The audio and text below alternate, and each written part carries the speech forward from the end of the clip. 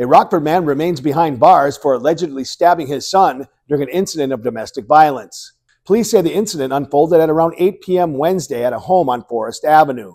According to a police report, officers arrived at the residence and identified 62-year-old Edgar Hines as a suspect. Hines told police he did not stab his son, but threw a knife at him after he caught his son in a sexual act with a female friend. The son, according to police, told officers that his father slashed him in the hand, causing an injury. Hines is charged with aggravated battery with a deadly weapon and is awaiting a detention hearing.